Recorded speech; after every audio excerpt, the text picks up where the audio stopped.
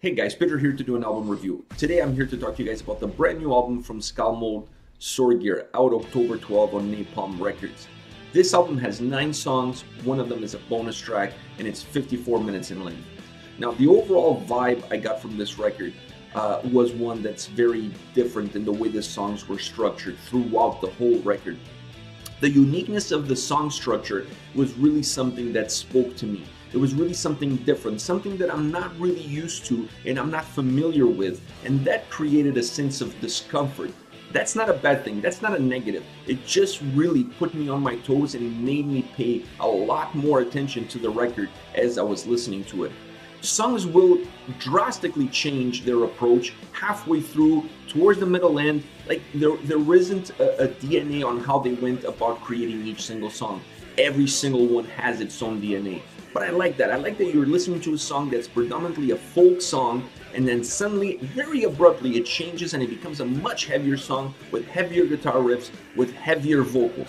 I like that. It's a very cool dynamic. It's a very interesting dynamic, one that I was not very familiar with and I'm not very used to. So it took me a couple of listens to really understand what they were trying to do with this record, to understand what they were trying to do with these songs and with their sound. I like it. Once I became more familiarized with the sound, with the way they structure the songs, this record became a lot better to me. Now, a couple of components that I really liked about this album.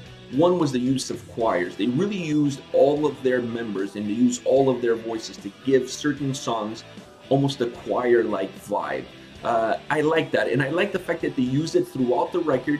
They use it in some songs a lot more than others, but they use it throughout the record. It really allows to create songs that have a battle hymn vibe to it, almost like pumping the troops before going into battle. I like that. That kind of choir sounding really allows to give that vibe to the song. So certain songs that were folky in nature, they were able to use those choirs to give an extra layer to it and to give an extra vibe of folkiness, if you will. Songs that were more aggressive, that were more heavy, though that kind of a choir really allowed for the song to have more of a battle hymn feel to it. So I really feel that this album gives you two sides of a coin. On one side you have the Norse battle hymn kind of music, kind of songs with a lot of more heavier components, with the choirs giving you that sense of a call for battle, a call for action. And then on the other side you have more of a folk metal side where you have songs that are more melodic with more folkiness to it. Having said that, there are some songs that dwell within both worlds. There are songs that start off on one side of the spectrum and then change, like I said before, abruptly to the other. So throughout the record, you're really going to get a dynamic battle, if you will, between these two aspects, between the more Norse battle hymn kind of song and the more folky pagan kind of song. I like that. I like that diversity. I like that change. And this is one of the reasons why I didn't find the choirs to become overbearing, was because they were used in different ways. They were used in ways that perhaps gave more life and more meaning to the songs. I really like that. I also like the fact that in certain songs, they included a female vocalist to give almost the sense of a siren. I really like that too. That just threw a different dynamic into the song and just gave different life to the song. One thing I will say, this album is very dynamic, very dynamic. Like I said, slow, fast, folk, heavier. It's all over the place within the album structure, but within the song structure as well. One thing I will have to say as well about the guitars in this album is that they are phenomenal. The guitar work on this record is incredible. And specific, I really want to be specific on this. The solos, I really like what they've done with the solos. They picked the perfect style solo and the perfect duration solo for the style of the song that they were putting that solo in. I really like that. The solos on this album don't feel like they were parachuted. They really feel like an extension of the song. I like that. I like the melody of the solos. And songs where the overtone was more of a folky sense, the solo has more of a folk under vibe to it. Songs that were a lot heavier or that had heavier moments where that solo comes in, the solo is also a little bit heavier, a little bit more aggressive. I really like that dynamic. I really like the dynamic that the solos really give to the songs. Now, as far as my favorite songs, I'm going to start with Sverðið. I really like that song. It starts out almost like a choir, like chanting, It's magnificent. It really has a lot of folk and melodic melody to it, and this kind of choir sound stays throughout the song. It really employs the song a lot of melody and a lot of sense of, once again, a sense of volume. It really makes the song feel a lot larger, that battle hymn style that I was mentioning before. The melody is really counterbalanced with the harsh vocals of the song, and you needed that. When you have that much melody on the guitar riffs and you have that melody coming from the choir, you really needed something to change a little bit of the dynamic of the song. The harsh vocals in this song give you that change, give you that yin and yang factor between the two. I really like this song. This is one of those that has a little bit of that battle hymn vibe to it. Another great song on this record is Móri.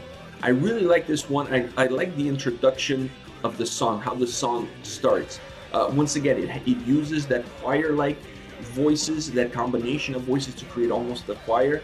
But what attracted me to this song was the siren-like female vocalist throughout the middle of the song. There's a middle bridge of this song. This song is very folky in nature. It's very melodic, very up-tempo, very happy-go-lucky kind of melody to it. And then through that middle bridge, you have almost a siren-like female vocalist coming in with this beautiful, beautiful humming. It's just absolutely beautiful, and it's not short.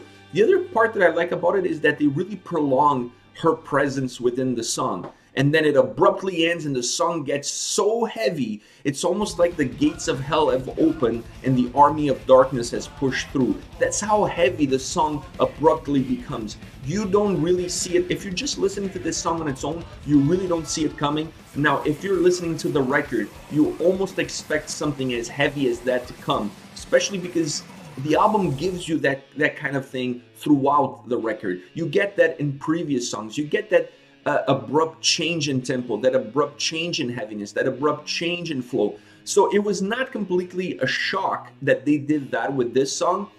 But for those of you that are listening to this song on its own, it will perhaps come a little bit as a shock because it's so abrupt. You have an absolutely beautiful melody throughout. You add that siren-like voice to the song, and then you get this absolute pure heaviness that just comes in and it just takes you by storm. I love the dynamic that this song has. I love the life that this song has, and I love that dynamic between the siren-like voice, the heavier part of the song, and the more folky melody side of things. I absolutely love this song. One of my favorite songs on the album. Last but not least, another song that I really wanted to mention to you guys is Brúnin. Brúnin is a much faster and heavier song, and much faster and heavier than the two songs that I mentioned before. It has a completely different vibe to it. The whole song has super fast, killer guitar riffs with harsh vocals throughout.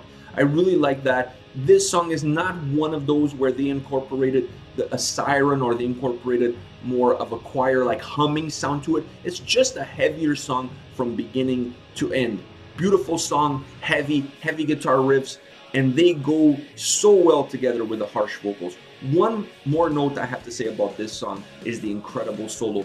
This song, in my opinion, has the best solo on the record. I absolutely love what they've done with this solo because you have such a heavy song, such a fast paced song, and then you have a solo that just continues from it and is just blistering, absolutely blistering solo. One of those face melting solos that you almost hear in a heavy metal / power metal song.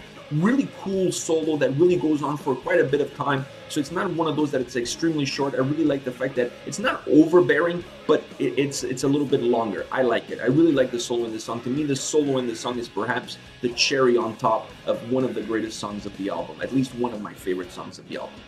This is it, guys. This is Skálmöld Sorgir. The album is out October 12 on Napalm Records. Let me know your thoughts on the band, on this album. What are your favorite songs? What do you think of the overall album? Is this one of your favorites for the year? Let me know in the comment section below. I'll be reading those and getting back to you. Take care, guys.